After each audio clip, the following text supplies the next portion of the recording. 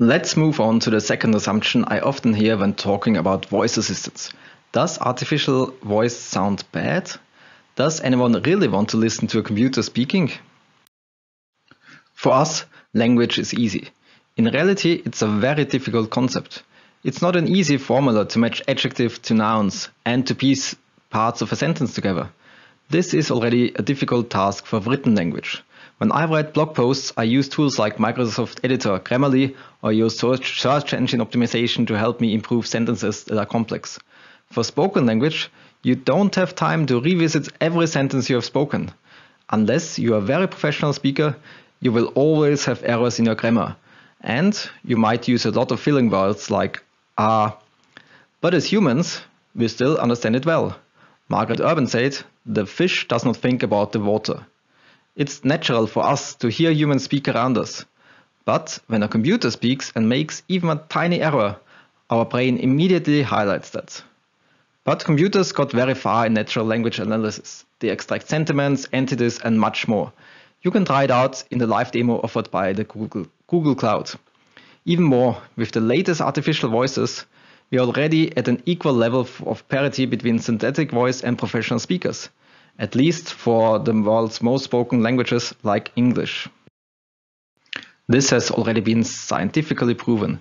In this study, already from 2018, it compares synthesized voices to the ground truth of human speaking. As you can see, the rating was about the same for the majority of spoken items. There's still a bit of overhang on the left side, meaning that the synthesized voices are sometimes worse than humans. That was mostly due to occasional mispronunciations. But in general, and taking in the advances of the last few years, it's almost impossible to hear the difference between a human speaking and a computer speaking. What's really fascinating is what's happening right now. Instead of generic sounding computer voices, it's getting easier than ever to customize it. With custom neural voices, you have a voice that fits your brand. You just need to provide your own voice samples. For example, with Microsoft's custom voice service, you just need to read 20 text samples to create a light model that already resembles a voice. It then takes 1 computer hour to train the neural network.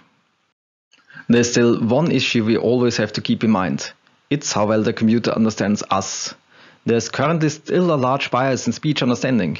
In this study from Stanford, you see that understanding white people has a significantly lower error rate than black. Similar issues are often appearing when elderly, children, or impaired people want to talk to a smart speaker. The language model performs well for the majority, but might have more issues with smaller target groups. Still, a voice interface is generally more accessible than many other technical user interfaces like keyboards, mouse, or touchscreens. Even very young children can, for example, talk to an Alexa speaker when they're still far away from using an app on the phone.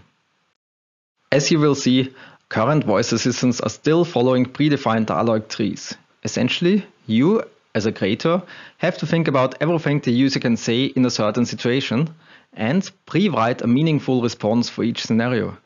Latest research will expand the natural language capabilities.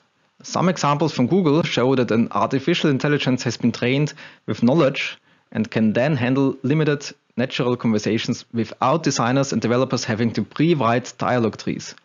Once these technologies are further advanced, conversations with smart speakers can become a lot more natural.